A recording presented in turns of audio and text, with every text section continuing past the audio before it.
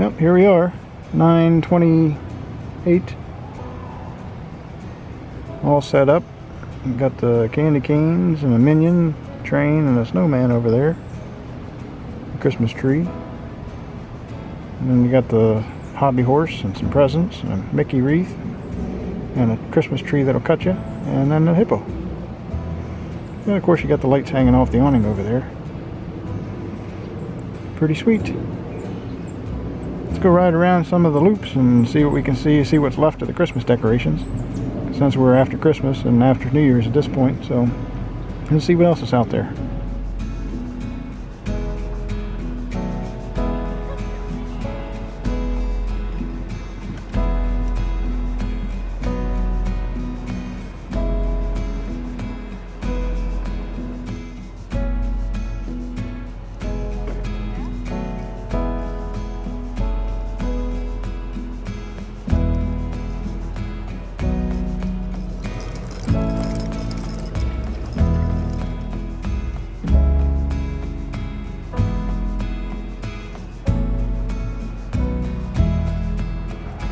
Yep, looks like he's tearing down and going home, but there's the Star Wars display. He had them all set up out here by the trash cans in a big display, but now they're all standing in formation by the camper. Still pretty cool looking. Now check that out. Turkey dinner walking across the campground road. Turkey's doing turkey stuff. So on the back side of the 300 loop is this here barn looking deal sitting on stilts on the other side of the canal.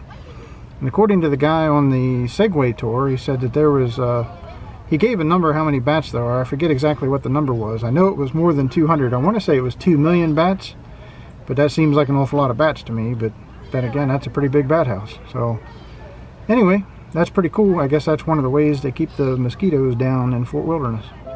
A little bit of a roadblock here.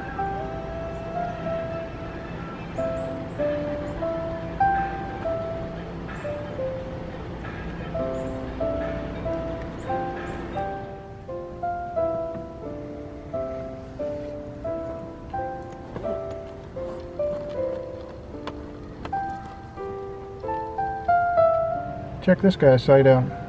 It's pretty tastefully done. Brought his own little street lamps in to line the edges of his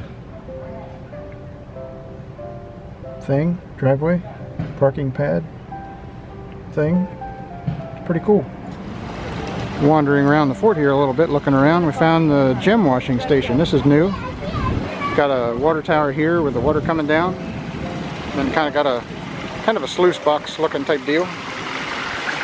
Nothing in it right now. You got to buy a bag of gem enriched pay dirt. I guess you dump it in there, or kind of take out some handfuls maybe and kind of let the water wash the sand away or the dirt, and you evidently can get some real gems out of it, according to this. You can purchase bags from various different places: the USA, Mexico, Brazil, India, China, Egypt, Australia, and so on. Kind of tells you what to do. And then over here kind of has a, I call it the assay station. Tells you what kind of gems you might find, or I guess you can compare what you find to what's on the chart there to tell you what you found.